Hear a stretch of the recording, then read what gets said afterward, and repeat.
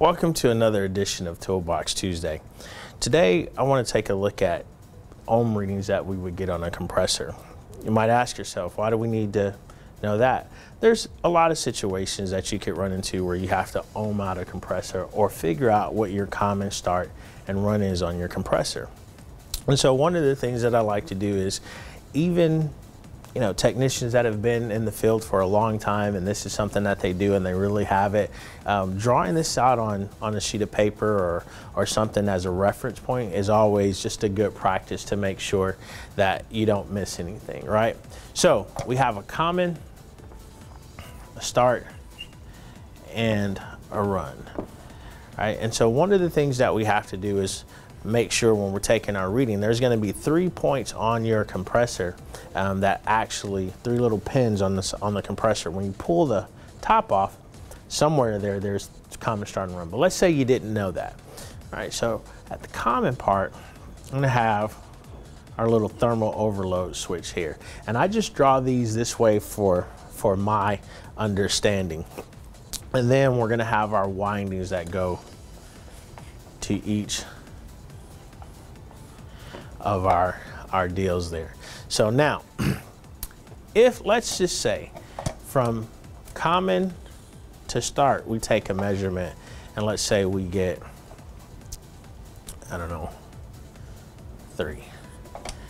And then from start to run, we had 5.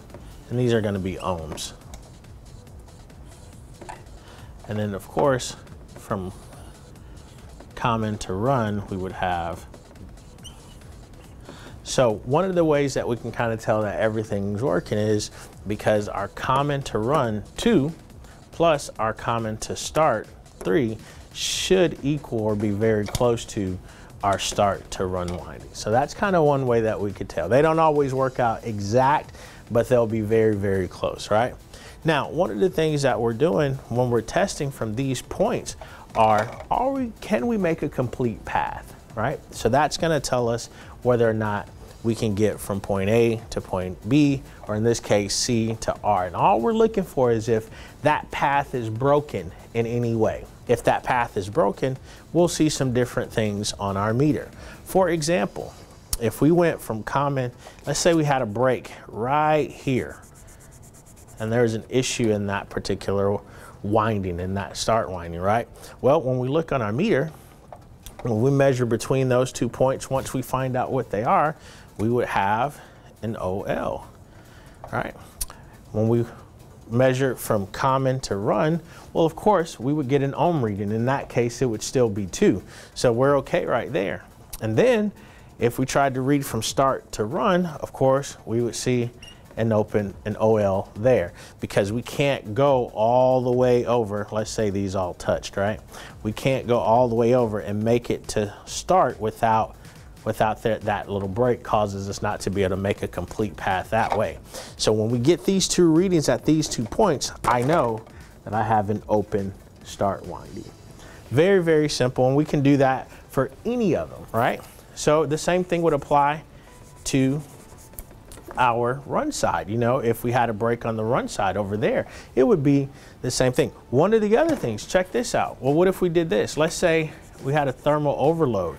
That symbol would be our thermal overload there. What if, let's say that was, well, could we make it from common to start? Nope, because we got a break. So we would see what here? OL. Could we go from common to run? Well, no, because we got a break right there. So on this side, we would see OL. But watch this, we could get a reading because we can make it all the way from start over to run, and so we would have a reading there. So when we look at our meter, if we draw that out and we have those 2 deals, they're both pointing up to an open thermal overload. So that's one way that you can diagnose what exactly is going on with your compressor. And so when we're filling out our diagnostic reports or we're talking to the homeowner about some of the issues we're having, we don't have to be generic and just say your compressor is bad. We can actually tell exactly what's wrong. You have an open run winding or an open start winding or an open thermal overload. We can even go so far as to talk about shorts and grounds and different things like that.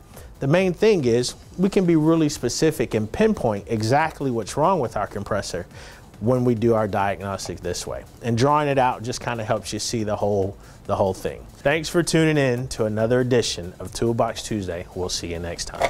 Hey, we absolutely love our HVAC community. We want you to continue to tune in. We want you to continue to leave us your comments. Make sure you click below to subscribe. We definitely want to hear from you, and we'll see you next time.